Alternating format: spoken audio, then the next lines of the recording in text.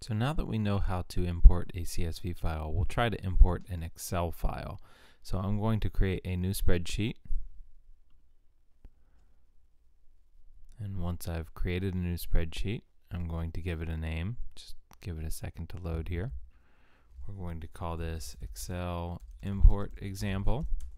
And I'm going to start off by going to File, Import, and we can get a spreadsheet right from the upload here. So if you just search for sample Excel spreadsheet, you'll find a nice one that Microsoft has provided, and we can go ahead and download that, and we can import that. We'll go ahead and upload, and we can select that financial sample XLSX. Once we import that, it's going to offer us some options. We could say insert a new sheet, we could replace a spreadsheet, we could create a full new spreadsheet.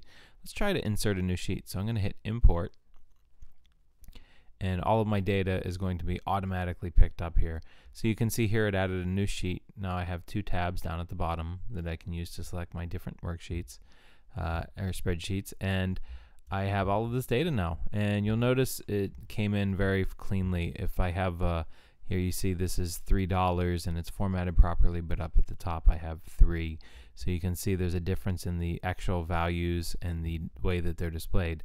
So the Excel spreadsheet comes in pretty nicely, pretty neatly here.